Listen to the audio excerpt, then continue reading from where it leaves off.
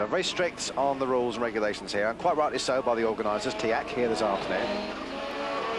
Right, then we're into the finals now, and this is the Formula A B final, and we've got a good Formula A entry here today, which has allowed us to run a B final, and it's not every day you find Will Gollop in a B final, but Will at the moment coming through from the back of the grid. He only managed to get one qualifying heat in through the course of the afternoon. He also excluded on one of these timed runs, and he had problems with the wastegate on one of the turbos earlier on, so he's only done one run, and he's into the B final. He wins this, he'll go on to the back of the A final. There we see Will then coming through into the lead with the Cliff Humphreys powered by Turbo 6R4. Away he comes past the infamous Mabs Bank. Mick Quaife drops back to second place at the moment. Dennis Biggerstaff also there in third spot in a B final, which we would normally have expected. We've been seeing him a front runner in all of the A finals this year, but having to contend with the B final at the moment as Will Gollop comes away. Still Mick Quaife in second spot. Mick driving a good race here. Dennis Biggerstaff coming in to have a little look. Can't do it.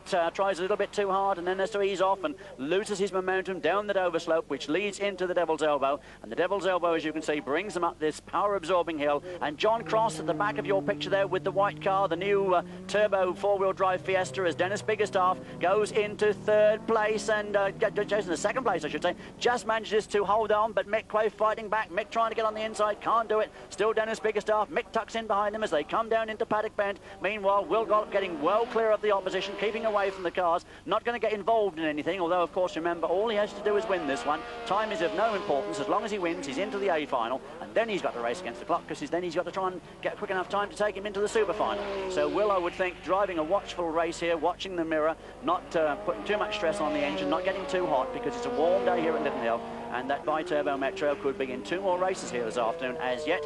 He wins this one. Dennis Biggerstaff probably a little bit unfortunate to find Will in this particular race. I think that's a remark that we made earlier this year about Peter Harold at Brands Hatch, and there is Peter coming up the tail end of the order with the VW Beetle Turbo. But there, once again, we go back with our race leader, the Silkaline car of Will Gollop goes down, spurts of flame from the bi-turbo exhaust as it comes into round Cheshunt's Drift. And Will Gollop, the local man, sells Saabs for a living down just a few miles from the circuit at Canterbury. You can see what a stranglehold he's got on this race now as Dennis Biggerstaff comes through from Dramara in Northern Ireland in second place.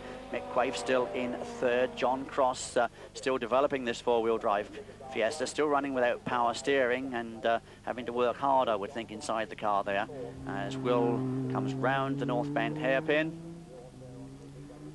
Wouldn't want to put too much force onto the car through the corners here and get himself an unnecessary puncture, which of course could allow one of these boys to come through. And John Cross having a look now, the governor of Autocross versus one of the boss men from Quaife Transmissions, and it is John Cross with the upper hand as Mick Quaife locks a brick up there as he went down into and through Paddock Bend. So Will Gollop is up around Cheshunt's Drift. Will Gollop coming away then and looking a safe bet for the back row of the A final of the Formula A supercar category. He goes on his way.